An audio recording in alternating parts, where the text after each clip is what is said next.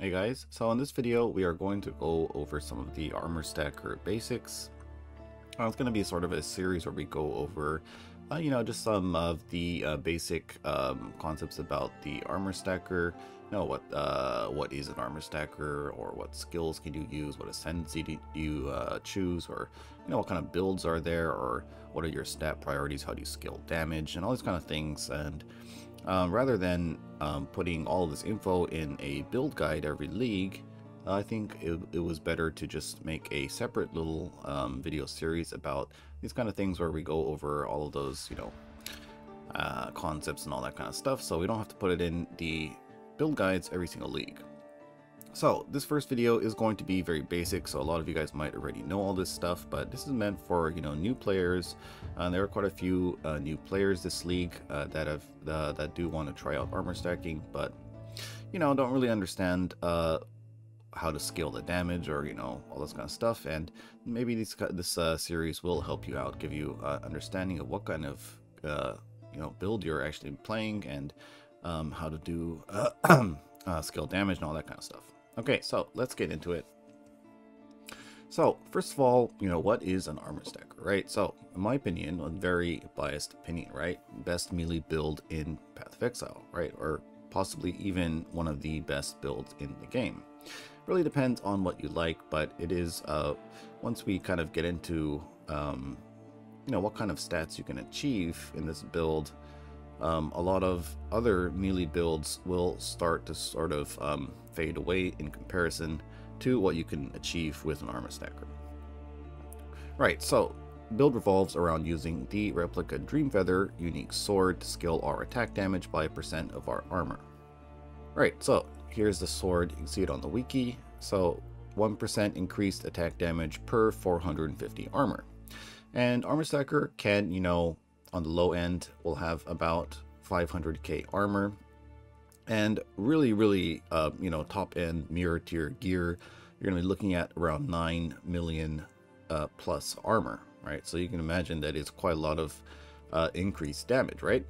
And if you look at my current character in 3.23 League, you see this character has about 8,000% increased attack damage from our armor, right? So that we're getting all this increased 8,000% increased attack damage from this sword. Now, if I use two swords, then it would be basically just be doubled, right? So 16,000% increased attack damage. It's pretty insane, right? So the replica Dreamfeather basically gives us all of the percent damage scaling that we need, right?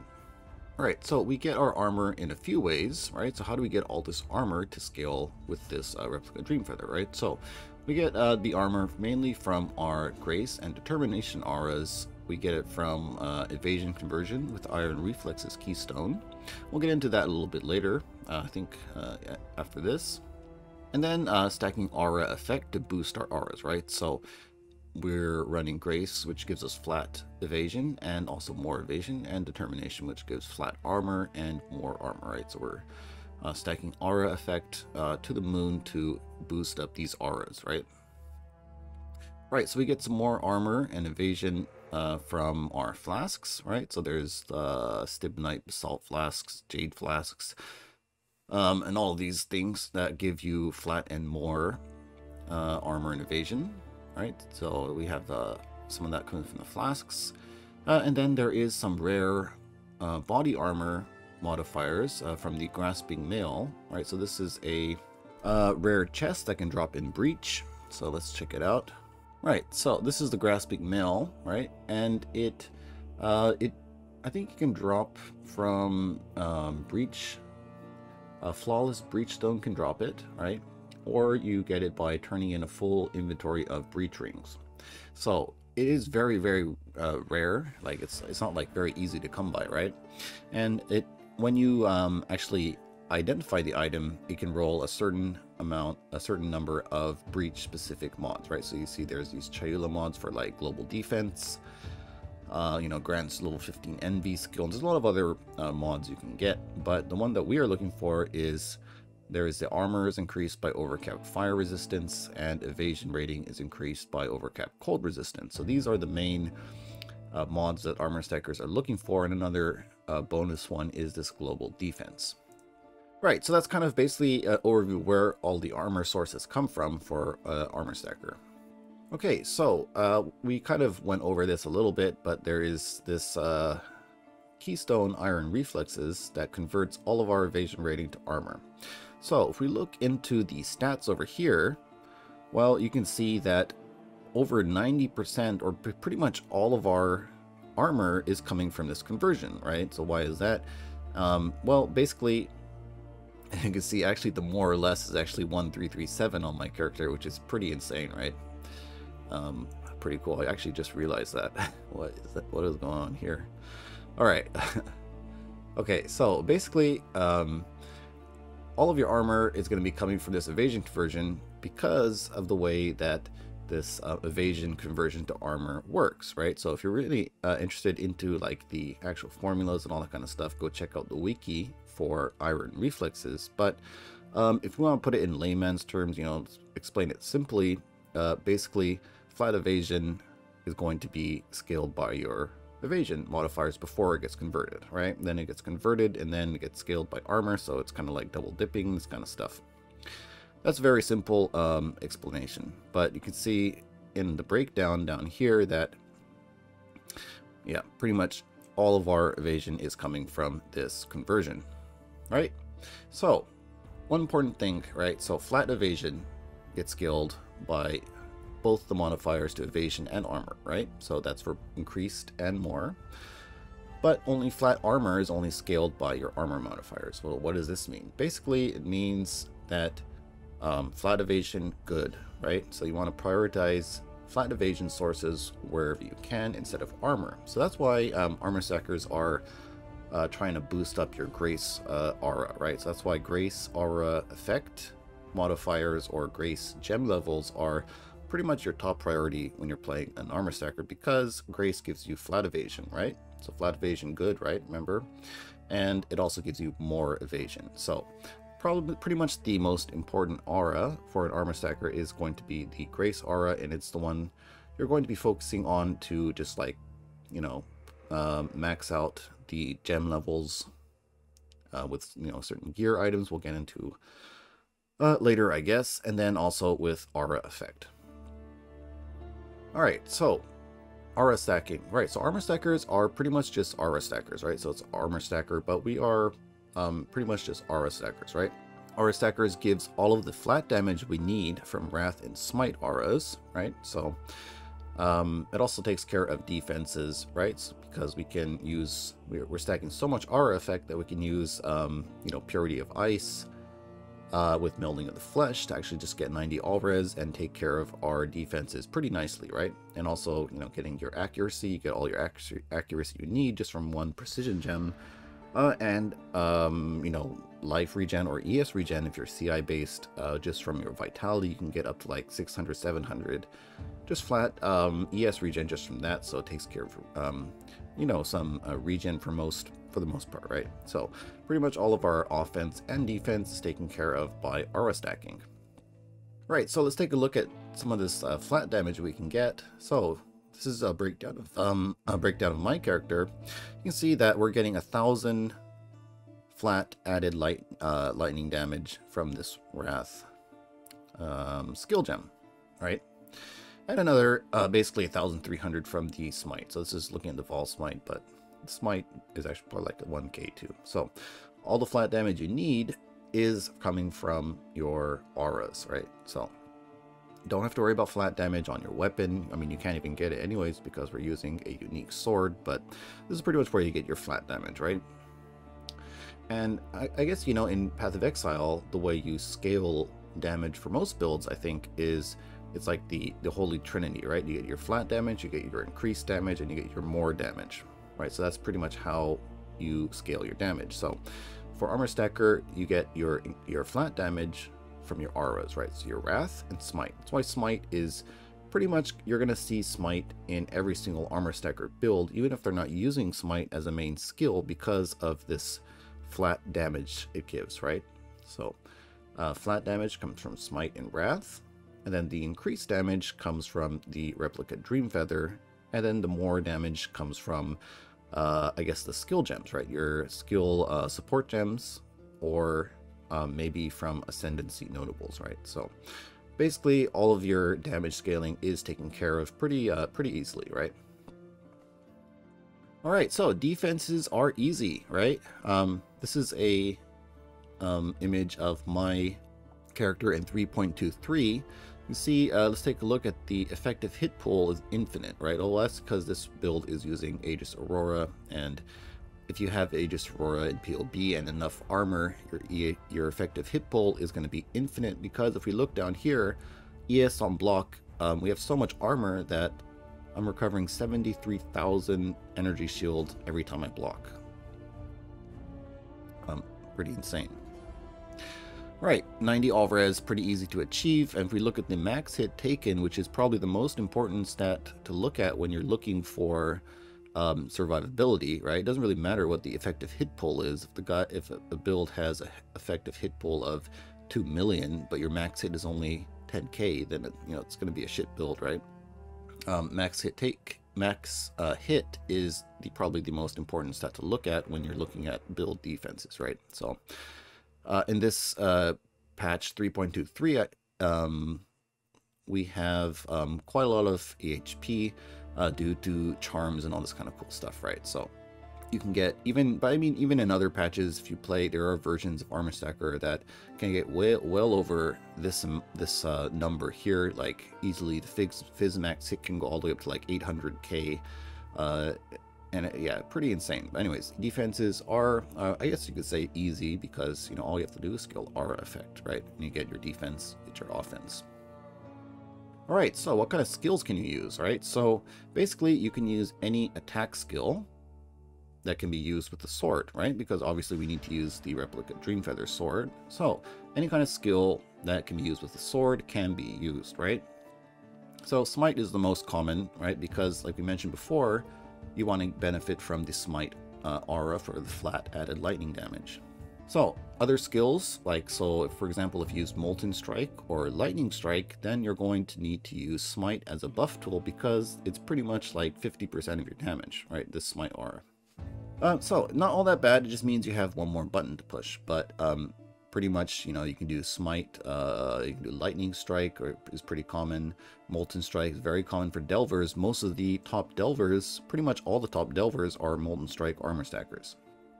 All right, and there's also some, spectral shield throw variants, or, quite a lot of other skills that you can use and play around with. But basically, in general, any skill, any attack skill that can be used with a sword can be used. I mean, it's not going to be, might not be ideal, but it'll work, right?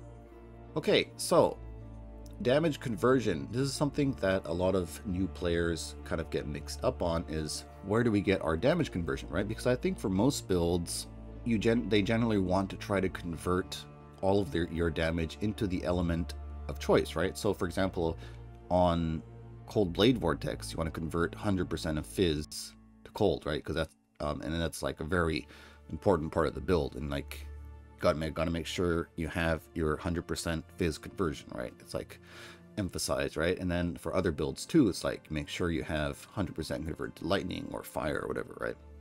Well, for Armour Stacker, not really all that important, right? Because like we mentioned before, the flat damage, all of our flat damage is coming from our Wrath aura and Smite aura, so we don't really even care about the little bit of Fizz damage that we have on the sword, right? Converting is not important. You don't need to do it, and that's why you can use a skill like Molten Strike, which is basically has fire conversion, but we're doing lightning damage, right? So it's because, yeah, the flat damage, all of our flat damage is just Wrath and Smite, so it doesn't really matter if it's a cold skill or a fire skill, right? So it doesn't really matter because of how we scale our damage, right? Okay, so what Ascendancy to choose? So in my opinion, I think you can make it work on any Ascendancy. Last league, I saw a build doing it on Necromancer. It was a Necromancer Armor Stacker. I even found a Hierophant Armor Stacker. I don't really know how good those kind of builds will be, but in my opinion, you can pretty much do it on any Ascendancy you want. Might not be the best, but you can probably make it work, right? So what are the most common Ascendancies, right? And there are some We'll go over 4 in this video here. You can see on the screen. There are a couple of reasons why people choose these ascendancies, right? So we'll get into those reasons. All right, so Scion. So I'm very biased, right? I like Scion. I just like the class, right? So this is the class of choice for me. So Scion gets a very nice place on the passive tree, right? You start out in the middle. It's easy to branch out and pick up a lot of the aura effect nodes on the tree, and also some keystones, right? You can also start off from other classes starting place, right, with your ascendancy, so that's pretty nice too. So, you know, since you can actually reach all of the aura effect nodes on the tree pretty much, Scion pretty much has the potential to have the highest amount of aura effect. Right, so Scion also does get more passive points, right? So your ascendancy actually just gives you passive skills, right? So you have more passives than the other classes, which is very big for an endgame, where every single passive point is, you know, going to cost a mirror, right? I mean, that's why 1 passive voices are so expensive, because they give you that 1 extra passive point. So yeah, passive points is premium for armor stackers. Okay, so we get a free 15% aura effect from our ascendancy. We get free fortify, intimidate, and taunt, and basically it's more damage, right? Because you're you do more damage to intimidated targets, right? So let's just see on the ascendancy. It's from the champion ascendancy. Enemies taunted by you take 10% increased damage, right? And also intimidate enemies also take 10% increased damage. So basically it's just like 20% more damage on Scion, right? Not to mention free fortify, which is very big defensive layer, right? Okay, so Necromancer aura provides a lot of attack and cast speed. So a lot of people ask, why do you guys go Necromancer on Scion, right? And Necromancer gives you this stat that's like, it's an aura, right? So it's auras from your skills grant 2% increased attack and cast speed. So this is actually attached to each aura you have, right? And as such, right, it scales with aura effect. So yeah, 300% increased aura effect, that 2% is going to go up to like, what, 6, right? So it does add a lot of increased attack and cast speed that other classes just don't get, right? So it also has very good forbidden jewels. I guess every single class does have very good forbidden jewels, but one thing for Scion that you can get is you can get the Deadeye jewels, which are pretty much pretty amazing for projectile based skills, right? Because you get +1 proj, you get mark effect, which is pretty big because, you know, proj, sniper's mark, pretty good for increased damage, right? And then you also get tailwind. So you're not going to get tailwind on any other ascendancy unless you actually go play Deadeye or Pathfinder, which a lot of people don't do. There's just no way to get tailwind on an armor stacker except from this jewel, which is pretty cool because tailwind is awesome, right? There's also some cool ones you can get from like Guardian, which give you your auras grant increased life, mana, and energy shield recovery rate. So you can get some insane ES recovery on Scion if you decide to go for the Guardian route, right? There's also Berserker. Berserker has access to rage. I guess access to rage is pretty easy for a lot of other classes, right? But it is also another 20% more damage multiplier, right? So there's a lot of cool jewels on Scion. Mainly notable is, I think, the one is going to be the Deadeye Forbidden Flame jewel and the Guardian one, right? So you get it's really good for projectiles-based skills, or if you want to tank up, Guardian is pretty amazing. Okay, so Chieftain. After the Chieftain rework, Chieftain is one of the best ascendancies for armor stacking. So why is that? Well, Chieftain does get a free ancestral call from ascendancy, right? So that's 1 more damage support. So it's pretty much like 40% more damage, or maybe a little bit more, right? Pretty insane, right? You get a free melding of the flesh. So you don't have to use melding of flesh, which gives you -4 max res or -70 to all res. So you get basically free melding the flesh, which is pretty insane, right? You get easy resistances and very good synergy with a double overcap grasping mail. So before we went over some of the ways you can get armor, and we did go over the Grasping Mail, which had armor is increased by overcap fire resistance. And evasion rating is increased by overcap cold resistance, right? So these mods, both of these mods can roll on the same piece of armor, right? So you can have both the cold and fire overcap. And since Chieftain gets this notable where it's like, if you get additional, I think, cold and lightning resistance based on your how much fire resistance you have at a reduced rate or value, right?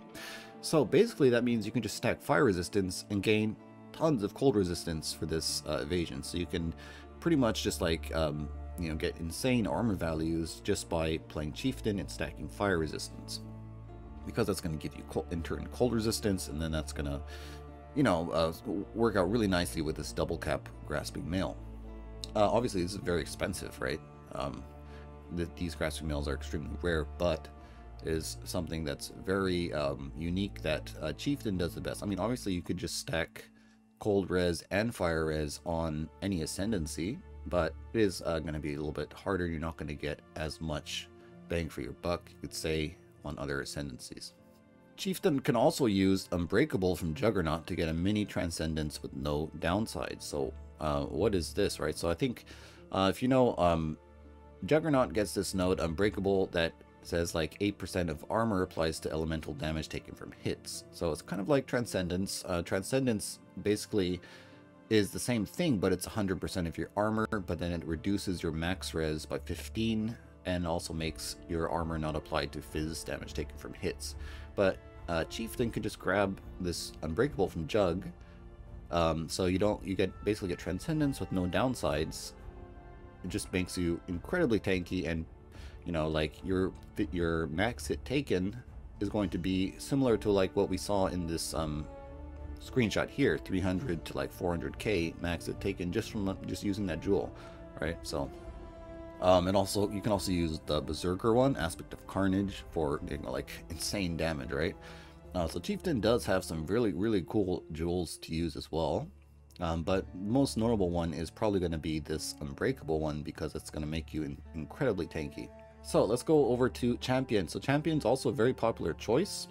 Champion gets free Fortify. It gets Intimidate, which is 10% increased damage taken. It gets Taunt, stun immunity while fortified, right? Basically, you get free Banner and 30% aura effect. So this does sound pretty good and all, but at the end of the day, I think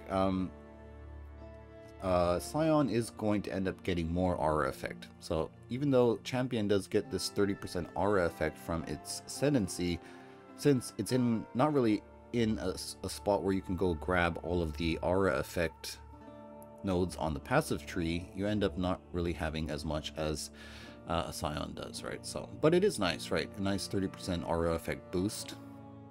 There is a lot of good forbidden jewels for Champion, right? I'm not really sure exactly. I don't really play Champion or know too much about it, but you know, there is some cool jewels, right? You can get like the Gladiator one that gets increased attack speed, or you can go for like Slayer and all those kind of cool things, right?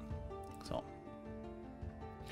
okay, so not really too much to say about Champion. Sorry guys, maybe there is some other cool points, you know, like things that to mention about Champion, but this is sort of what I came up with. Okay, so Jug, right? So Juggernaut, basically, like we went over before on Chieftain, Juggernaut just has this mini Transcendence with no downsides, right? So insanely tanky from the get-go. You don't really need the Forbidden Flame and Jewels, Flame and Flesh jewels to actually get going.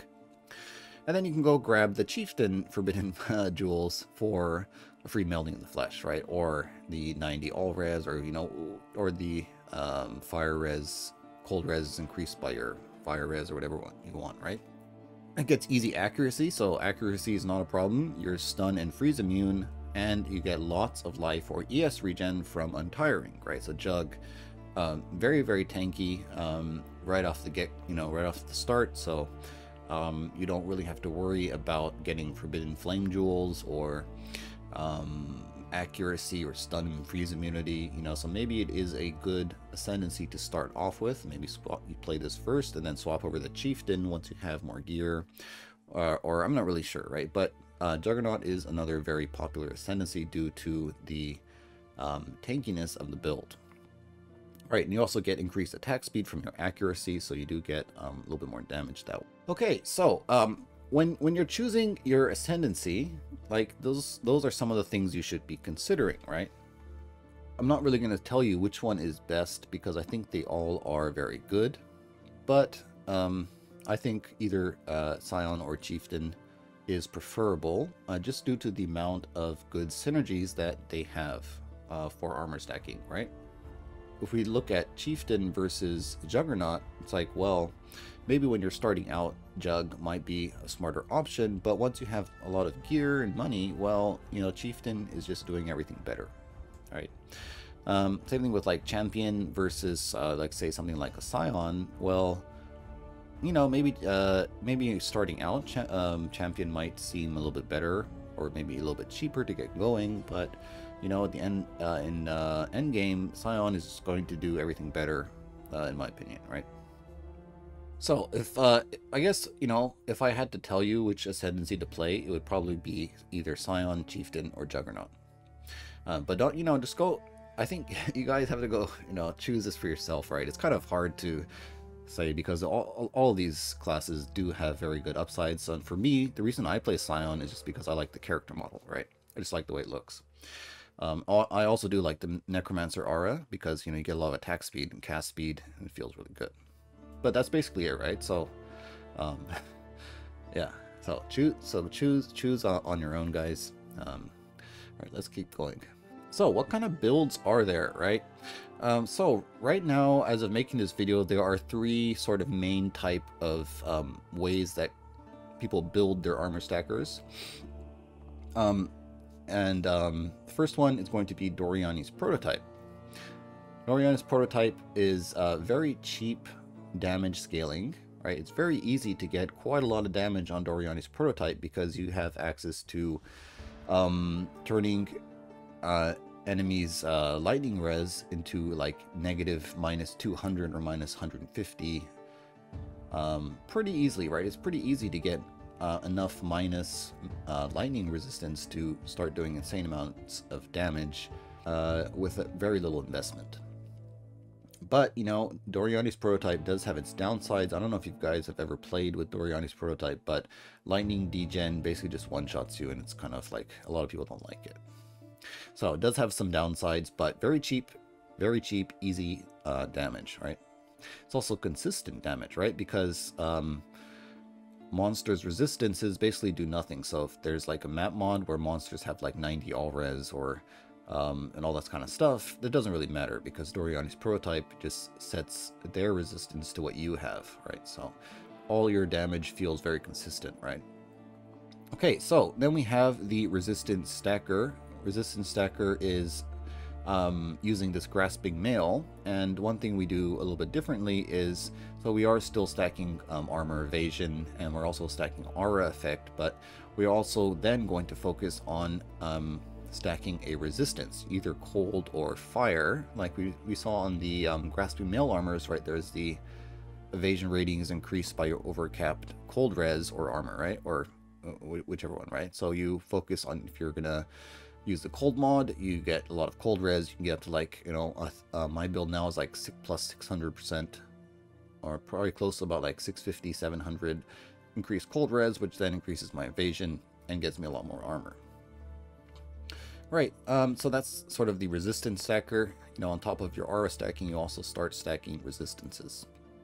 Okay, so after this, we have a Transcendence build. So basically the same idea of this resistance stacker, but we use this Transcendence keystone from the Militant Faith, right? And Transcendence, true endgame, like if you're talking about multiple mirrors and all this kind of stuff, is probably the tankiest build in the game. My build, I've made a few of these Transcendence builds in previous leagues, and you can tank every single Uber boss. One-shot ability like the Maven Brain Explosion, it's like a piece of cake to tank that. You can go, I've went down to like Delve 6,000 plus with it, 6,300. Basically it is like completely immortal, and even in standard these builds get even crazier, and it's pretty insane. But a downside is Transcendence requires a lot of unique items that are extremely rare, and with like the Watcher's Eye costing like from 1 to like 5 mirrors plus just for that. So it's very expensive, but very, very powerful defensive wise. All right, so that is sort of gonna be it for this video. I think we went over quite a few like things to introduce you to armor stacking, and then in the next video we'll go over a little bit like gear. What kind of gear, what are some like key gear items that like what items do you need, you know, to get the build started? What's the required items? How do you get them? What stats on the item are important? And for rare items, how do you craft them? And all that kind of stuff. So we'll go over that in the next video. But I hope you did enjoy this one, and if you did like it, please like and subscribe, guys. Took a long time to make this video, and I'd appreciate that. All right, but anyway, that's gonna be it for this one, and I'll see you next time.